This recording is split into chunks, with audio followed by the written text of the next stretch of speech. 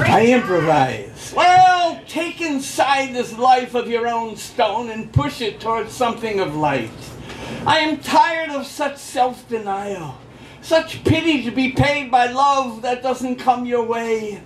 Speak of it your name, shame, and make the jury of your despicable memory find new life. Are we better than that? The little thing upon the eye to see beckons me, pulls me into Lazarus's despair.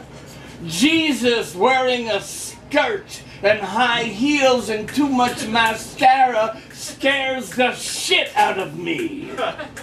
I take it inside where even the biblical surprise turns the pages. The rages of my life, there's nothing new to suffice. I am already built and ready for the tour.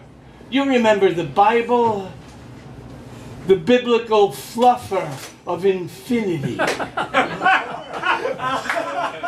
Take your chances, it says to me. I need more. I need to be touched a while without a smile, nothing I have to pay for. What is it about this life we lead with such courage that pushes us to the dark room of despair when we are not called out as worthy? I think we're worthy, don't you?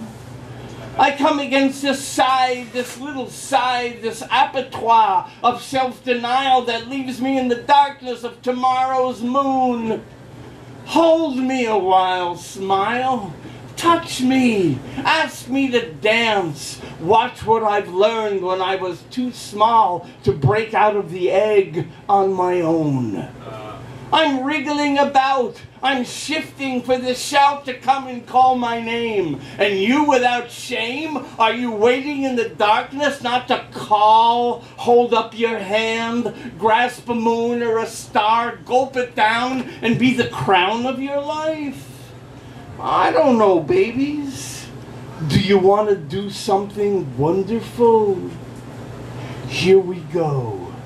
The music starts.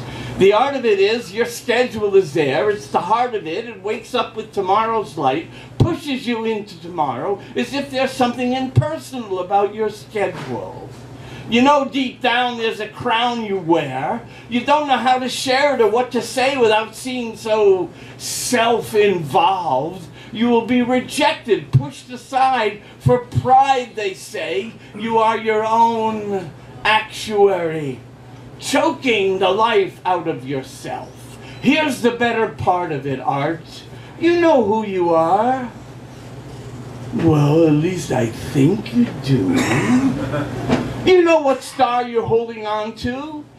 The little things you call in the stirrups of tomorrow before you fall. It's a soft flight. It's good for you. It's an appetite that's satisfied by the courage you find behind your heart. Your abacus will not leave you alone.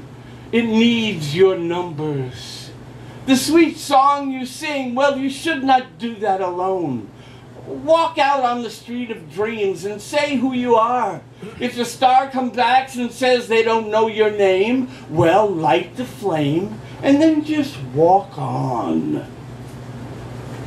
Babies. I'm tired of demonstrative love taken with some sort of rose that breaks. Some suppose you are and you must take it inside as if you have no identity. You have to follow the things they say, the poetry that greets your day. You have to sign your own name from time to time. Otherwise, you're not a shrine of your life.